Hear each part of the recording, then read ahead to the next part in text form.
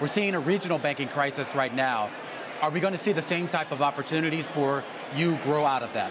I think we are, and I think if you look at the environment today, there are actually a fair number of parallels to the GFC. But one of the interesting things that's not a parallel is that in the GFC, there were really no direct lenders, right, to provide that financing, provide capital to mid-sized businesses. So today, I think we're very much seeing a tremendous opportunity in the middle market for high-quality companies with strong, stable business models, market leaders in the marketplace. So for us, we think we're seeing one of the best opportunities in private credit in many years. We've had 3 of the biggest bank failures in history, 3 of the 4 biggest, I should say, in less than 2 months here. There's a lot of concern that they and their peers have started to pull back. Have you seen anything material, a material change right now in people's access in that middle market to lending from the traditional banking sector? Yes, and I think it comes from 2 sides, right? So I think the smaller and regional banks that historically may have provided some of that lending capital, I think are being more conservative today, and probably rightly so. And I would say that at the larger end, companies that historically would have accessed the broadly syndicated loan market, that market is really not there today. So it is largely closed to new issue. So what we're seeing is direct lenders are actually taking share relative to the broadly syndicated market, providing larger financings to larger companies that are more significant businesses, and I think that presents a tremendous opportunity in and of itself. What about risk? I know you can't draw a parallel between risk appetite with the Churchill versus a big money center bank, but there's a certain risk there that those banks are running from. What makes you think that you can make that worth your while? So I'll make a comparison for you to kind of where we were a year ago versus today. So a year ago, we were providing mid-market senior secured loans for companies that had typically 50 to 250 million in cash flow. And we were doing those loans for 6 to 7% floating rate. That same loan today is now priced at 12%. So we're getting twice the return at lower leverage, better underlying covenants, better structures from the standpoint of providing, incremental equity capital, better loan to value. So we see the opportunity today is probably as good as it's ever been. Are most of the deals you're doing floating rate? They're all floating rate. All floating rate here? Correct. So you have so that's your protection, more or less. That's exactly right. When it comes to the covenants, we're coming out of an era of no covenants, almost, or covenant light, whatever you want to call it. How much power do you have now, given the economic downturn, to sort of make demands that in the past would have been normal? So in a word, the balance of power, if you will, is shifted to the lenders in this current environment. So we have enough flexibility and leverage to get traditional financial covenants in all of our deals and really put us in a position where we can protect ourselves from that potential downturn.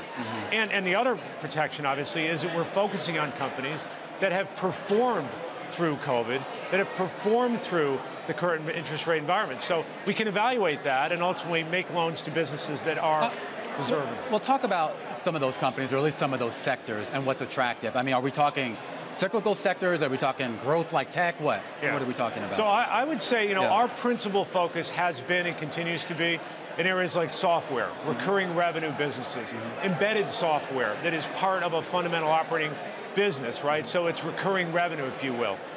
We're big investors in business services, right?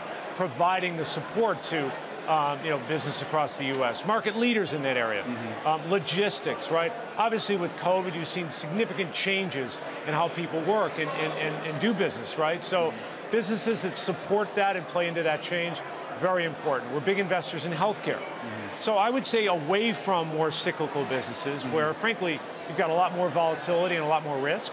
So we're not investors in restaurants and retail and travel and leisure and real estate, right? So if you think about the areas we focus on and the types of businesses we're financing, frankly, if you're a business that's challenged right now, you're probably not going to be the one raising capital. Certainly not in the direct lending market, right? So higher quality, larger companies with, frankly, better structures.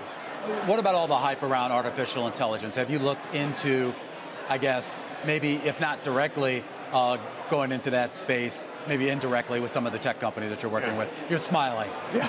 Well, I was at a dinner last night where this was, widely discussed. I guess there's a song that was released with artificial intelligence and sounds exactly like the Weekend and Drake. But look, I think it has a role to play. Yeah. And I think it has a role.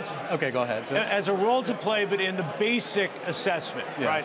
At the end of the day, our investors are relying on us to make the fundamental credit decisions. So I think there is a role to be able to do some of the underlying work to support the decisions we make, but not to make the decisions, right? I think we need to be able to do that. Okay, all right. So no Drake songs coming out of Ken and Churchill anytime soon. Was it Weekend or was it Coke? I've lost track, but I guess in this world it could be anything, right? I mean, who's to believe what it is? I do want to get your thoughts, Ken, on just the size of this industry now. Sure. I mean, we're talking about something that a few years ago or a couple decades ago was kind of a cottage industry, a niche industry. Sure. A lot of players here. Do you anticipate consolidation? I do. And look, today it's about a $1.4 trillion market, and in fact taking share in some respects from the broadly syndicated loan market and even the high yield bond market. So I do think we're going to see consolidation, because if you look at what really matters today in direct lending, it's relationships that drive sourcing. And those aren't just one-off or two-off. Those are long-term, relationships built upon providing capital over an extended period. But equally as important is scale, right? So the largest players are inevitably, and I think very clearly, taking share relative to some of the smaller folks. And of course, with that scale, though, Ken, you have to know, comes a lot of scrutiny. There's been a lot of talk about these direct lending, shadow banking, whatever you want to call it, and the idea that regulators should be more involved in what you do. Yeah, I don't think so.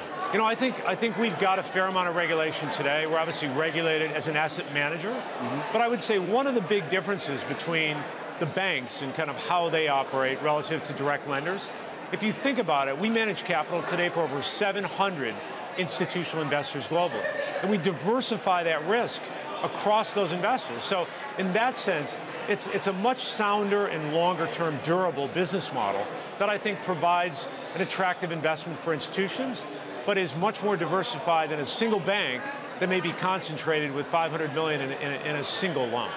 So I think in that sense, it's a great model.